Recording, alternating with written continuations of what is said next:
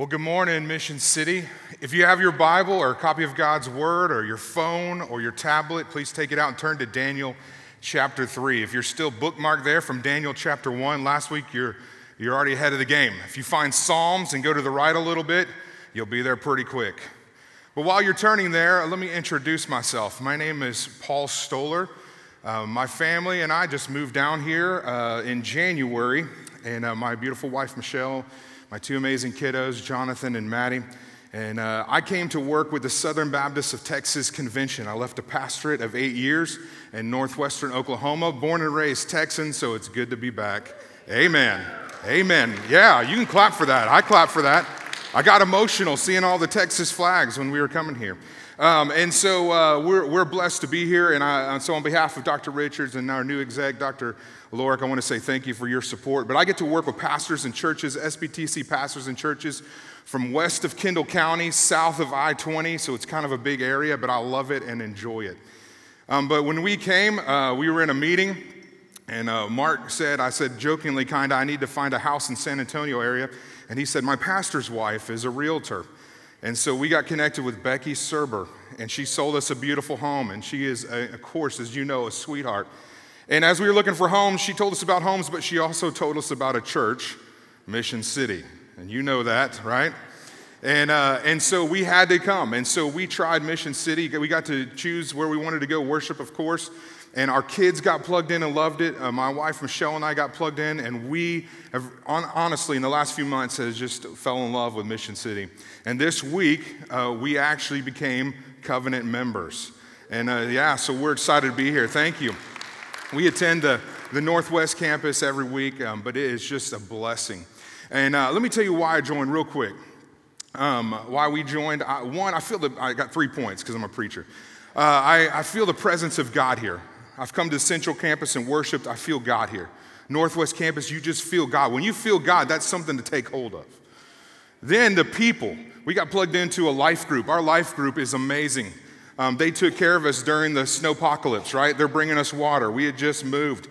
They're taking care of us, texting me this morning, this weekend, and telling me they're praying for me. It just means so much. In fact, Mark and Lydia offered their home, before we even came, offered their home for us to come and stay and look at homes while we were coming here. It's just amazing. And then when we were looking for a church, for me, I look for a church that preaches the Word of God, and we found it here at Mission City. Pastor Matt opens up the Word every single week and preaches the truth every single week. In fact, everyone's good. I texted him the other week and I said, can you stop knocking it out of the park every week? You're making us all look bad. But he hasn't. So, I don't know what else to do. Not only is he a great communicator and preacher of God's Word, he and his family are amazing, but he is a good leader, a great leader. And I'm excited about the vision that God has given him for our church, and what God is already doing and what he's going to do. And I told him, I said, I just want to be a part of that vision.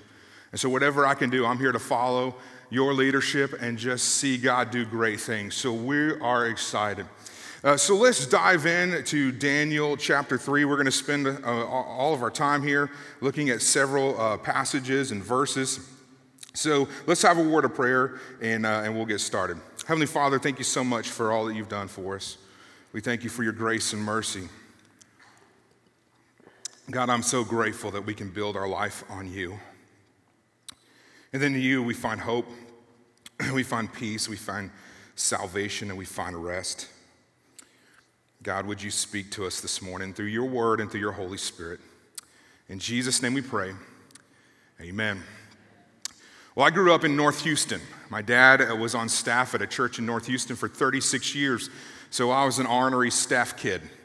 And one of the things, when I was 16 years old, I worked at my church. During the week, we would do maintenance and things like that, and we would clean and mop and all that good stuff. But on Saturdays, we would do all the odds and ends. We would mow the yard and then do all these other things. And one of the things we loved as a 16-year-old is the burn pile, okay?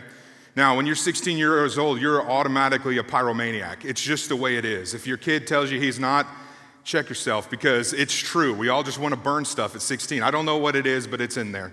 It's ingrained in us. And so we just love the burn pile. But my boss, we were 16, 17 years old, several of us. My boss liked to take 2-hour lunches at Luby's. And so when he took those lunches and left us unsupervised, that was not good. And so we got the burn pile going. We're supposed to use diesel, watch it burn kind of slow. That's not happening. We're using gas, watching it blow up, throwing in paint cans to see where they explode and if they'll hit anybody. I know, we were 16, it's okay. So all of that happened. And so one day in July, it was a dry time there in North Houston, and we saw some things we needed to burn, and it was a piano. And I know you pianists, you're like, how dare you? I know, it was okay, it was trash. And so we were like, yes, we get to burn this. This is going to be amazing. And so we put it on the burn pile. Then we also find this carpet padding, which here's what we learned later, is that absorbs a lot of heat and becomes super hot. Didn't know that, we're 16, okay? And so we throw that on the burn pile. We pour our gas on, boom, it explodes. It is awesome, best day ever. Until out of the corner of my eye, I see these little fires start popping up on the dry grass. Oh my goodness. My life flashes before my eyes. We're burning down the back 40. We're burning down the church. I can't come home. My life is over, right? So I was like, oh no. So I run, I get in the truck, go down, find a hose. We come back, we're spraying water on it before our boss even gets there, right? We're unsupervised still at this point. And we start spraying water, and thankfully, the fire goes out. Whew. But as I approached this text this week, and I began to think, sometimes in life, little fires, they kind of pick up, don't they? Maybe this week, you're walking through a fire. Maybe this weekend even, you were fighting with your spouse all weekend. And you're in the midst of this fire, and you've come this week, today, you've come this weekend to Mission City, and you're saying, Paul, I don't know if I can handle this anymore. I don't know what I can do. I'm walking through a fire. Maybe the bills are piling up, and you couldn't pay the one on the bottom, and they just keep adding up and up and up, and you're thinking, I don't know how we can afford this. How can we do this? And you're walking through a fire. Maybe recently you got a call from a doctor, and you got some results that you weren't expecting to hear. And all of a sudden, you're thrown into the fire. And so this morning, I want us to look at this question. Can I trust God in the fire? Can I trust God in the fire? Maybe that's a question you're asking. Maybe it's a question you've asked before. But we're going to look at the text this morning and see how the Word of God answers that question. Past 2 weeks, we've been talking about trust, right? Pastor Matt brilliantly laid out how we can trust God. And last week, how we can trust God in all areas of our life and how influence is very important. And today I want to talk about this, walking through the fire. Look, we've all walked through the fire. This is relevant to all of us, isn't it? For the past year, did anybody see coronavirus coming? No. You've been affected by it. Maybe you've been in a hospital. You've had it. You've had loved ones or friends pass away from it. It's horrible. Financially, you've been hit. We've all walked through the fire. So let's see what the Word of God says. Daniel chapter 3. I'm going to catch you up here just for a minute, where we are in this story. Babylon was kind of the world superpower at the time. They had overtaken God's people, the Israelites, South Israel, where Jerusalem was, and so they pulled them all into captivity. And they put Daniel and some of his friends in the government to see what would happen. And we talked about Daniel. Pastor Matt talked about Daniel last week, and he had 3 friends, Shadrach, Meshach, and Abednego. And these are men who walked with God. And the King Nebuchadnezzar, he was an egomaniac, right? He was on a power trip, and he decided to do this. He was going to build a 9 to 11 story statue overlaid, or even in pure gold, we're not sure, overlaid in gold for everyone to worship. That's who this guy is. And so he built this statue, 9 stories. And what an awesome way to spend money from the government, right? And so he builds this statue, and he has this idea. He's going to have everybody come out when all these music instruments are played, and everybody comes out. Everybody in the whole nation is going to come out and bow and worship this idol. And here's how good this guy is. That's sarcastic, okay? He says, you can choose to worship me, and you can choose to worship this idol, but if you don't, there's a furnace right over there, and it's burning, and we're going to throw you in. So isn't that a loving guy, right? But you see the opposite. Hold on a second. Compare it to God. God doesn't force you to worship him or love him. He wants you to choose to. And so there's no furnace. Like, this is who, see the difference here? So Nebuchadnezzar is evil, right? He's the bad guy of the story. And Shadrach, Meshach, and Abednego, they're not having it. They know the first commandment of the 10. Thou shalt what? Have no other gods before me. So they're not having it. They're not worshiping, and they don't. But there's some jealous men in the government. I think they're jealous because Shadrach, Meshach, and Abednego probably got the promotion that they wanted. And so they're jealous, and so they go and tattle to Nebuchadnezzar.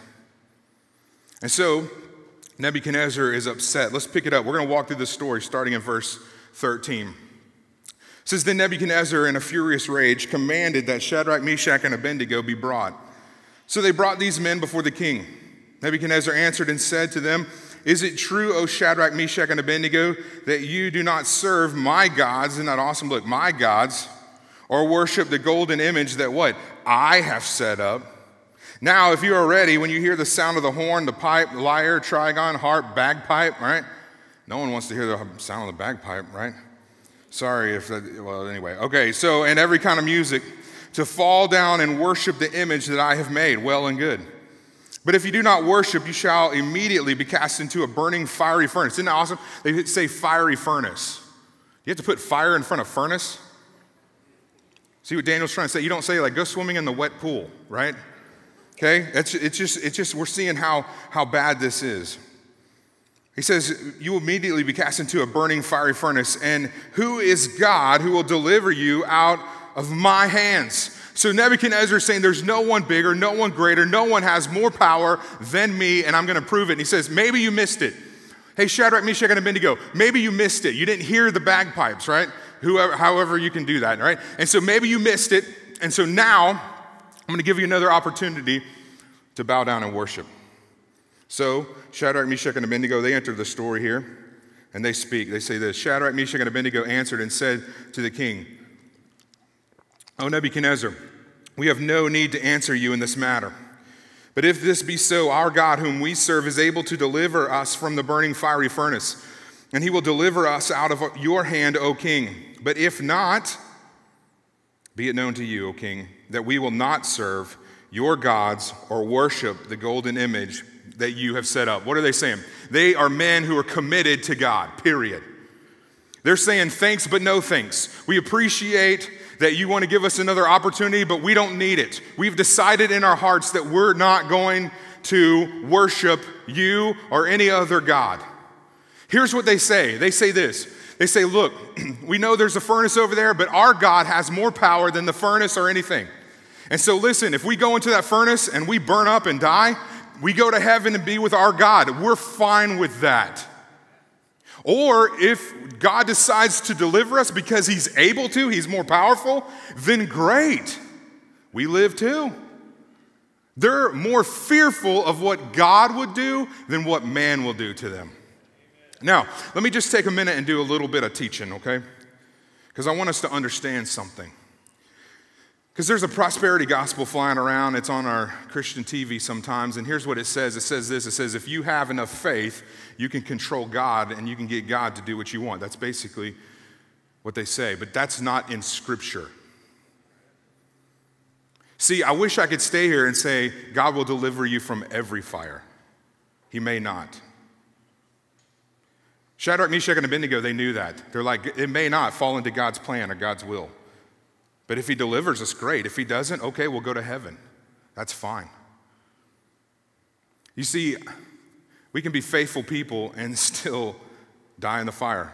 My grandparents are all in heaven. I believe they're in heaven. And they walked through some cancer. My grandmother's walked through some cancer. And I tell you, if anybody had enough faith to make it through it, it was them. But for some reason, God took them to heaven. And you know what? As much as I don't want them here, I'm glad they're not here sometimes, what we go through, right? That they're in heaven with Jesus.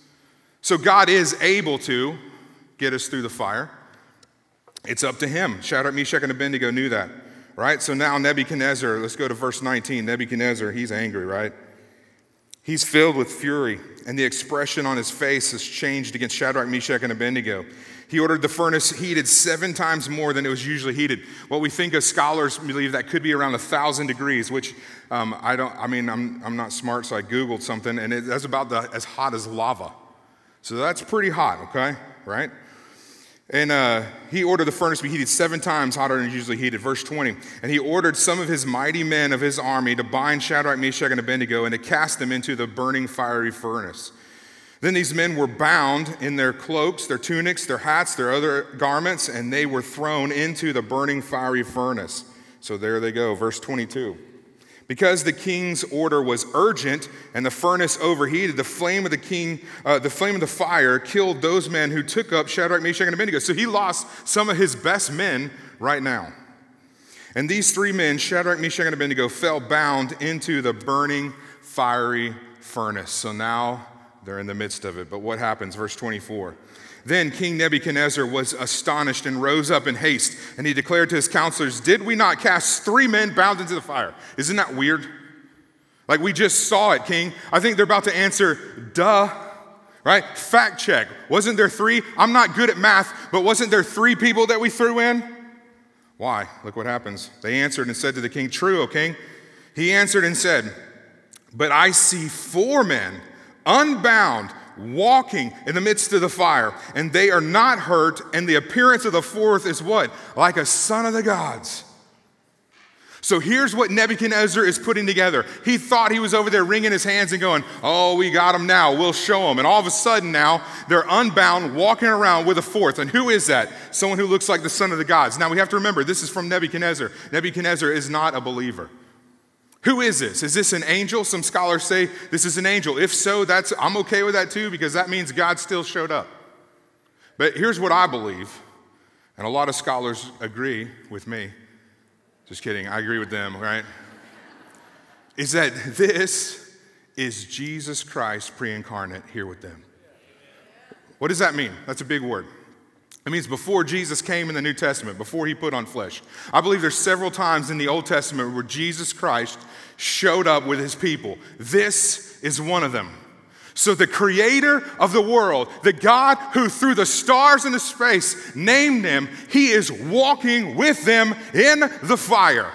And they're walking around unbound. What are they doing? Are they singing "Build My Life," one of my favorite songs? Are they singing that? Maybe. Are they talking and laughing? Sure. Are they dancing? Not if they're Baptist. But they're with Jesus in the fire. So what happens? Verse 26, then Nebuchadnezzar came near the door of the burning fiery furnace, and he declared, I love this, listen, "Shadrach, Meshach, and Abednego, servants of what? Of who? The Most High God." Now he's getting it. "Come out and come here." Why? He has to call them out of the fire. Why? He can't go in. Can you imagine how silly this is? There's this big fire. They think it had 2 doors on the top and the bottom. He's looking at it and he's going, "Hey, can you guys come out of the fire?" That's what's happening. And verse 27, the satraps, the prefects, the governors, the king's counselors gathered together and saw that the fire had what? Not had any power over the bodies of these men. The hair on their heads were not singed. Not too hard for me, but listen, that's okay. Their cloaks were not harmed, and no smell of fire had come upon them. I can go sit in a barbecue place for an hour with a pastor, and I smell like mesquite. They were in a fire 1,000 degrees, didn't even smell like it. There's no effect on them.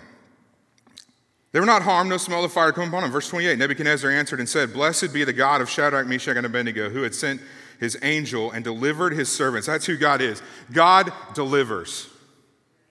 He saves. That's who he is. He delivered his servants what? Who trusted in him and set aside the king's command and yielded up their bodies rather than serve and worship any god except their own God. Verse 29, "Therefore I make a decree.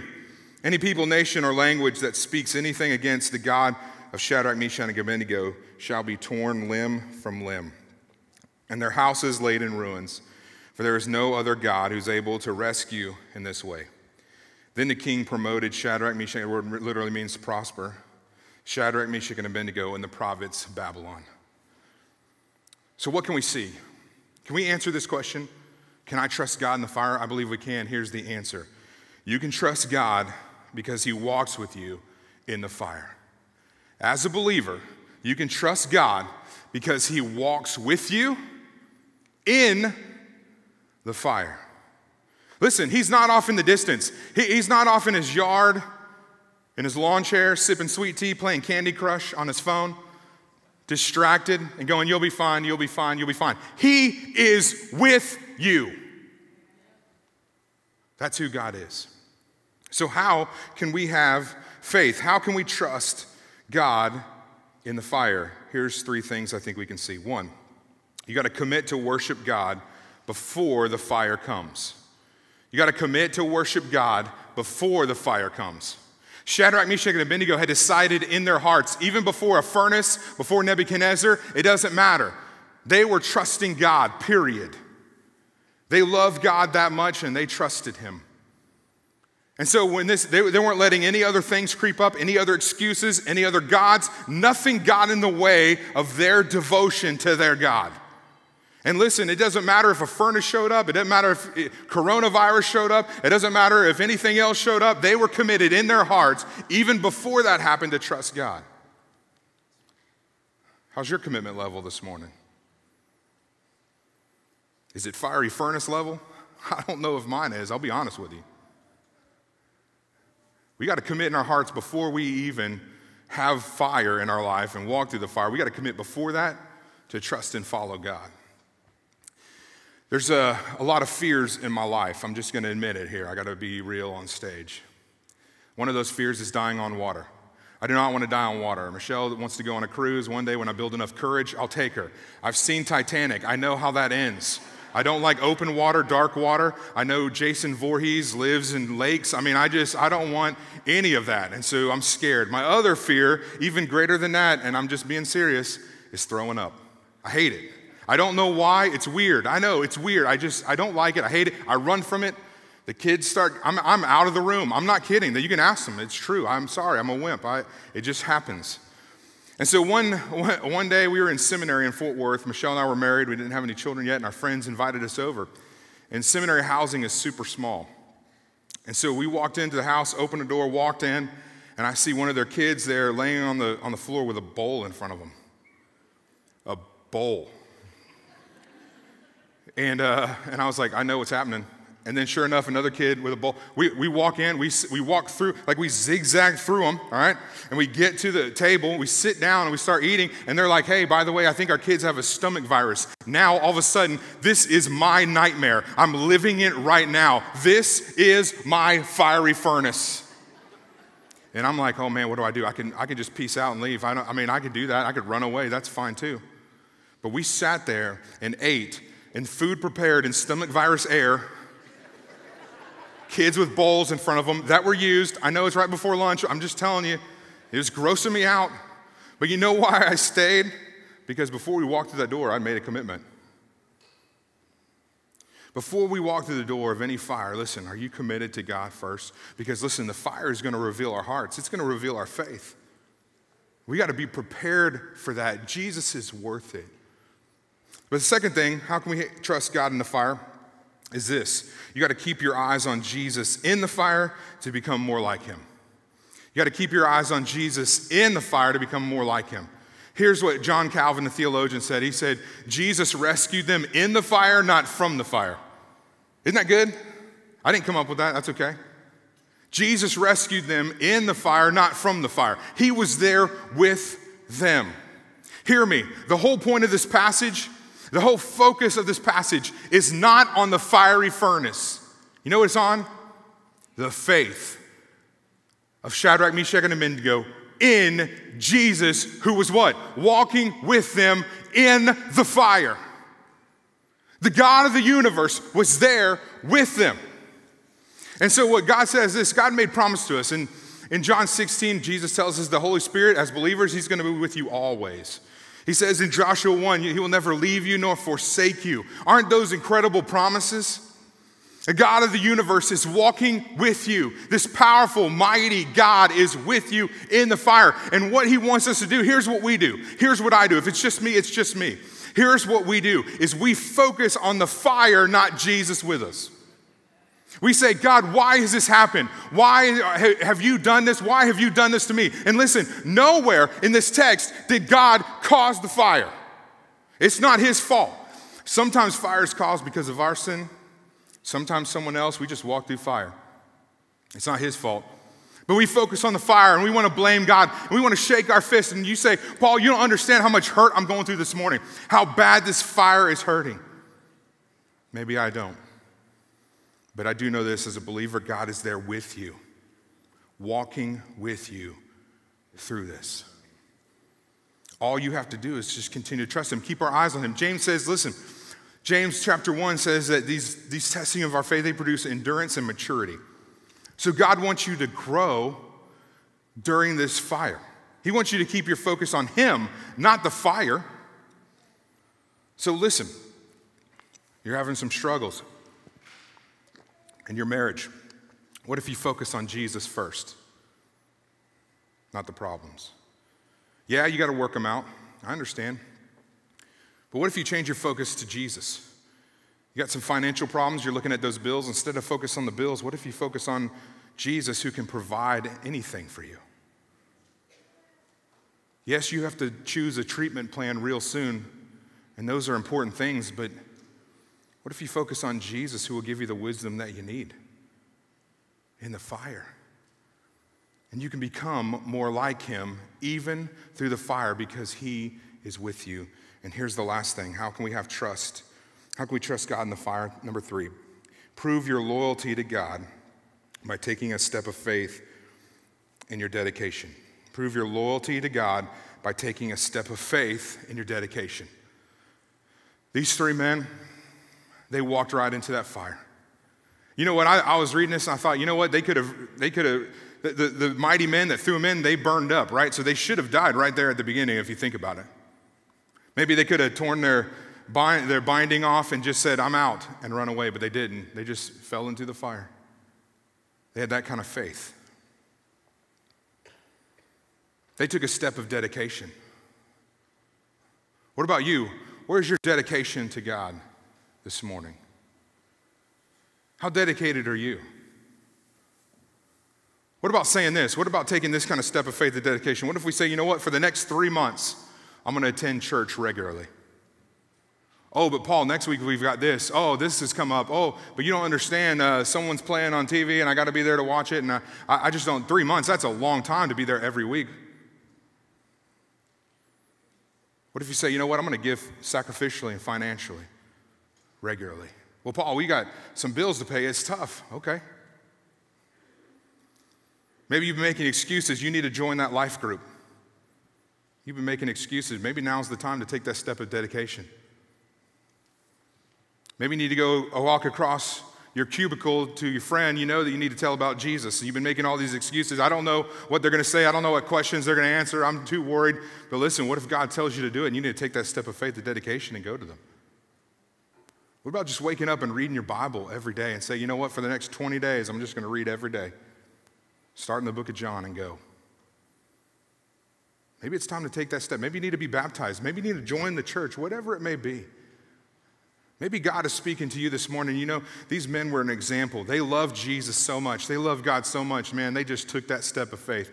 They took that step of faith and dedication. Maybe you need to take a step of faith and dedication this morning. In 1940, the British troops and some French troops the Nazis were taking over France and pushing their way through France, and they pushed the British troops all the way up into this corner into a town called Dunkirk. Maybe you've seen the movie. You know the story.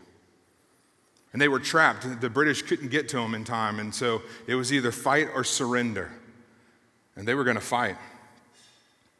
And so somehow the word got out that they needed help, and all these people, all these men and women, these families, they began to take their boats, come, and they rescued them. They rescued over 300,000 soldiers before the Germans got to them. But here's the thing. One of the British officers sent this message to London. Here's what he said. But if not. You know where that came from? Daniel chapter 3. He said, you know what? If not, we're going to fight. If God delivers us, okay. If he doesn't, okay. Do we have that kind of faith? Do you have that kind of faith? Maybe you've been walking through the fire alone today. This week, for years. You know, this story is a story of salvation. You know, the Bible says that we are all sinners. We've fallen short. We've disobeyed God. And because of that, we deserve hell and death. And hell is a fiery furnace. But God doesn't want us to go there. So he had a plan. He sent his one and only son, Jesus. Jesus Christ came, put on flesh, lived a perfect life, and died for you and me, everyone, in our place on the cross, and rose again 3 days later to give us victory and salvation. And all I have to do is put our faith and trust in Jesus Christ, ask him to come into our life and be our Lord and Savior, our boss. Maybe that's something you need to do this morning in the time of response. Maybe you've made that decision. You walk with Jesus, and maybe you've pushed him away. You're walking through the fire, and you've pushed God so far away in your life that you feel like he's not there. But listen, he's there. Just because you don't feel him, we don't base everything on our feelings. But maybe it's time to take a step of dedication to him. Maybe it's a time to recommit. Maybe it's a time to focus on him and not the fire. Would you pray with me? Heavenly Father, we love you and we thank you. We ask that you speak to us in this moment. Give us peace, give us hope. We love you. In Jesus' name we pray, amen. Thanks for joining us today for our online worship service. God is doing so many things at Mission City Church that we would love for you to be a part of. Just go to missioncity.church to learn more. I also want to encourage you to worship today through giving. Click the Give button at the top of your screen, and you can be a part of our mission in that way as we continue to see God transform lives here in San Antonio and online. We'll see you next week.